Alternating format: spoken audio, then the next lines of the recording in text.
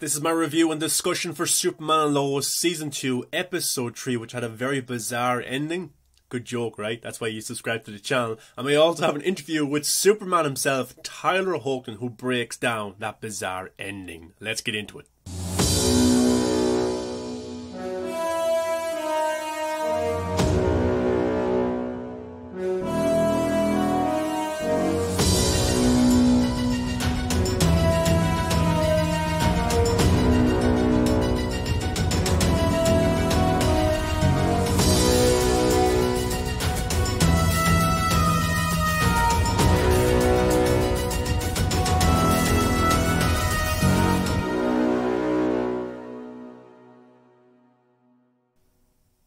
What's going on, Superman and Lois fans? Welcome back to the channel. I'm your host, the Viking. Make sure you give a thumbs up and subscribe to the channel for a brand new video every single day. Look, Superman and Lois continues to be a great show. Not just a superhero show, not just a Superman show, but a great show that has consistency. The budget for the show is unbelievable. The VFX, the cinematography, the directing, the acting, the writing, everything for me about this show is top notch. And week after week, season after season now, it continues to knock it out of the park. And this episode was really enjoyable. Not just the ending because it was WTF, oh my god, what is happening, but because every single character in the show is respected with a very interesting, compelling storyline, which is great to see, because in many shows they cut away to side characters, B and C list characters, and you just don't care for them because you don't care for the story that they're going through. But here with Superman and Lois, you care about Lana Lang running for mayor. You care about the relationship between Jordan and Sarah. You care about Jonathan. You care about every single character that's in this show, because that comes from the writing team. I think they're doing a fantastic job. And episode 3 was hugely enjoyable with twists and turns. And I cannot wait to see where this season goes next in episode 4. But this episode right here, titled The Thing in the Mines, many of us were wondering what was in the mines. And the showrunner basically said it was Doomsday. So we were all prepared for Doomsday. Now, if you've seen Batman v Superman, Doomsday was one of the big villains in that. And then you were thinking that we were going to get something similar to that in Superman and Lois. But this episode just threw a curveball, and it wasn't Doomsday whatsoever, which we will get into. Okay, so we're going to recap the entire episode, give our thoughts, and eventually we will get to that bizarre ending. Okay, I'll stop using that. Okay, this comes from the reviewgeek.com, and they do an awesome recap of the episode. The Thing in the Mines.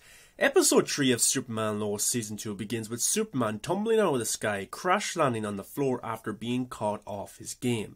The headaches are getting worse, and he's trying to hone in on the signal from the mines, which is worsening him. Clark can't tell Anderson either, leaving him with no other choice but to lean on John, encouraging him to go and investigate the mines to find out what's happening.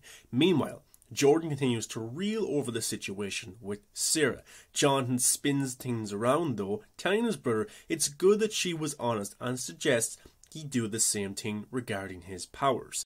I mean, it's not quite the same thing as cheating, but you can understand his way of thinking. So Jordan is left to contemplate whether to tell her about his powers. When Clark finds out what Jordan intends to do, the pair end up arguing outside. Jordan mentions how he wants to marry Sarah, causing Clark to snap, shouting, "No you don't," with a menacing growl. This catches Clark completely off guard, unsure exactly what's going on with him. At school, things end up escalating further. Jonathan learns that his girlfriend Candace has been selling drugs to his rival on the football team, eventually leading to a fight between the two. Clark eventually jumps in, but once again he loses control of his temper, aiming his heat vision into his hands in the locker room is the only way to stop it. It appears that whatever is going on at the mines, the anger of this creature is being channeled through Superman. For now, Clark and the gang are left with little in the ways of answers, something they hope to remedy through John's investigation. John heads up to the construction site and is taken down into the depths, where he finds spatters of blood. Of course, he lets his guard down and he's knocked out by the woman in charge. Elsewhere, Lana prepares for her big campaign drive, but she's nervous. She needs to be seen as a genuine rival to the current mayor, and that's problematic when people don't trust her. After what happened with Morgan Edge, her promise of zero interest loans falls on the deaf ears at the meeting later on that day. Back home, Lana ends up talking to Sarah, who admits she's not embarrassed or ashamed of cheating on Jordan. Lana reassures her that things will work out okay. So in order to get her mind off things, Sarah encourages Lana to do a vlog about her life. The thing is, the questions she's given are all pertaining to her being mayor. With Sam back in town, Lois has a heart-to-heart with him about how she's feeling. Sam's aware of the alley incident. Having read the article for himself, he apologizes to her for being a bad father. According to Sam, he didn't want to lose them, but he was never there for his girls when they needed him. Off the back of all of this, Sam decides to help fight for what's right. He's managed to set up a meetup with her sister Lucy. Sam does warn, however, that she needs a delicate touch. Speaking of touching, Clark heads down to the mines and ends up going toe-to-toe with the creature lurking in its depths, which comes crashing out into the open. John is there too, but as Superman knocks half this man's mask off, he gets a good look at himself. This strange doppelganger has symbols on his face and glowing blue eyes. So nope, it's not Doomsday, it's something else altogether. That evening, Jordan heads over to Sarah. He sits down to talk with her, handing over a necklace that used to belong to his grandmother. "I love you, Sarah," he eventually says, admitting that one kiss won't change the way he feels about her. Meanwhile, Jonathan also has a chat with Candace. Instead of dissuading her from selling or getting mixed up with drugs, he actually wants her to sell some to him so he can get a better competitive edge. As the episode closes out, Lois awaits, meeting Lucy, only she doesn't show up. Instead, it's Ali who appears in the diner. Just before they talk, we cut across to the doppelganger Superman once more, as he arrives at the ice fortress. As the final credits roll across the screen, the logo for Superman and Lois is reversed in a neat little touch. So there was a lot in that episode of Superman and Lois episode 3, but the OMG moment was the reveal that it was Bizarro and not Doomsday, because the showrunner hinted hugely to Doomsday and it ended up not being him whatsoever. I was shocked, and it's a doppelganger of Tyler Hoechlin's Superman. And if you listen very closely, you actually can't understand what this Bizarro Superman is saying, because everything that he says is in reverse. Some people on Twitter, on YouTube, got the clips and they reversed it, and you can listen to what he had to say. And when Superman is looking at himself, Tyler Hoechlin, the real Superman, is looking at the Bizarro Superman, Bizarro says, "Leave me alone." And then when he ends up in the Fortress of Solitude, he says, "Home." So that's very interesting to see how that's going to develop. Is this Bizarro Superman evil? Does he want to kill this Superman? Does he want to take over the world? What is his intentions? Why is he here? And why does he look exactly like Tyler Hoechlin's Superman? Is this done from experiments or Lex Luthor or somebody like that? I'm not too sure, but it's very intriguing for the rest of the season. Now, throughout the episode, we have Lana and her mayor stuff. I expect her to be mayor of Smallville. She'll probably have some bumps in the road, but that will be resolved by the season end. Also, Sarah and Jordan are now back together, so that's a good relationship there. But then Jordan wanted to tell Sarah that he basically is Superman's son. He's got Superman abilities, and rightfully so.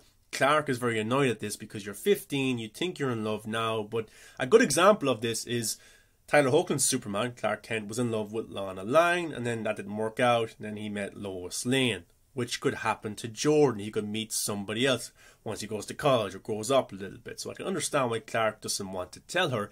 Not only is it putting Sarah in danger, but it puts everybody else in danger as well. The more people know who Superman is. So I understand that fully there as well. But then Superman getting these headaches and these outbursts was very interesting. He was scaring his kids. And Tyler Hoechlin, for me, is a great Superman. He's doing a fantastic job, proving a lot of people wrong. We had Lois and her dad, of course. Well, he's not General Lane anymore, of course. He retired. And that relationship there is still rocky. That needs to be resolved. You know, it really does. Because, you know, Lois's mother left the family, and then there was kind of it wasn't that best of terms with their dad. And then Lucy, of course, she went off and joined a cult, and it looks like she's going to come back into the show as well. So that's an interesting side story there too. We've also got John Henry Irons and his daughter Natalie, who are going through their own thing as well, because they've come to this planet that's not theirs. And Natalie is in fear of her dad being killed because he's just a man in a metal suit. But it looks like she's going to be okay with it as long as she can build him a proper suit to fight in. And I really like the actor that plays John Henry Irons. I really like the character, and I love him being in every single episode now this season.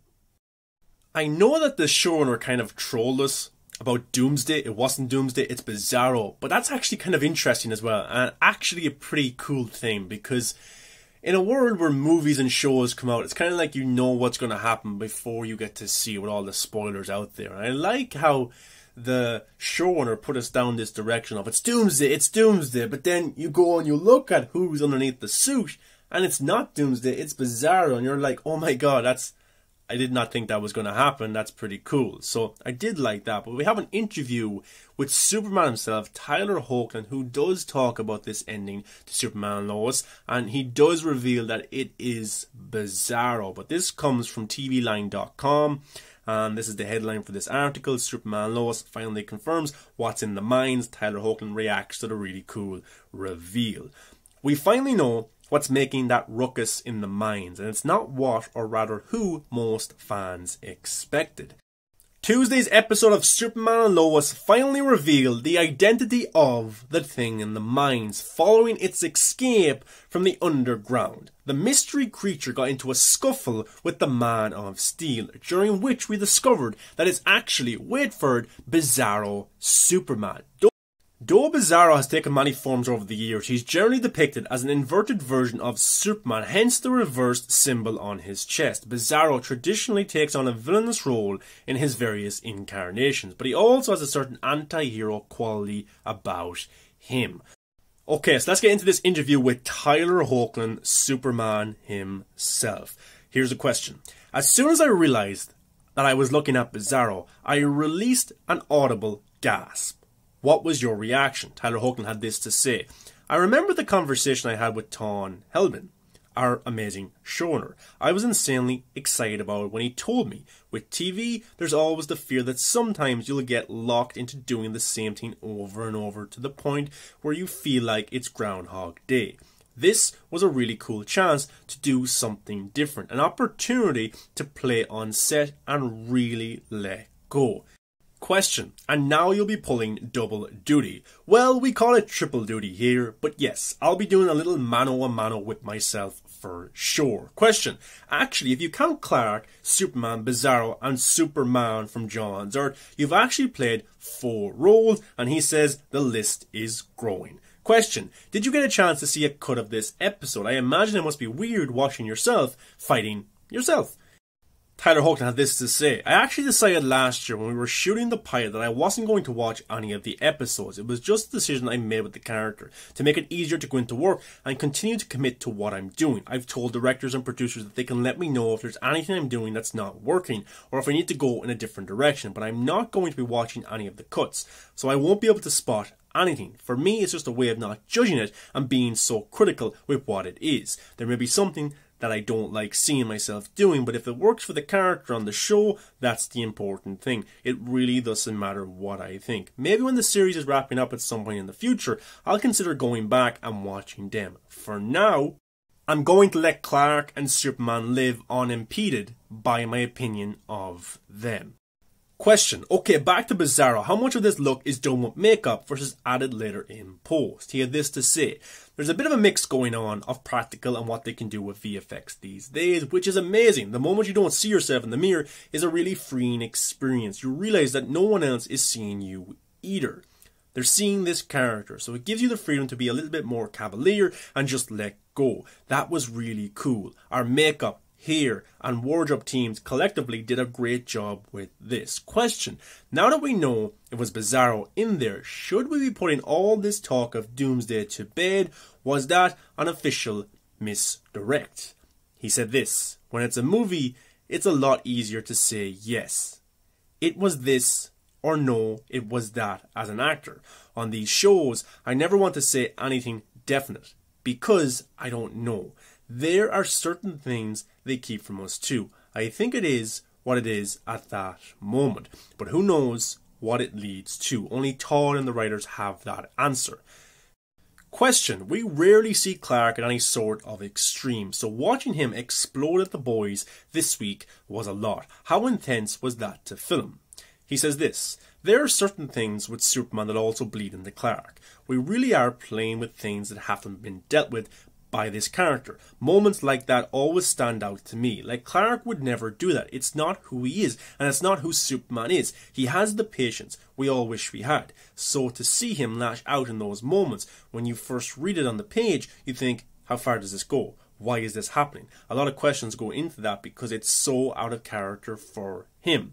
Question: it's been fun watching you and Teen Wolf co-star Ian Bohen together again. How has that experience been? He had this to say: it's been so much fun. I call him Boo.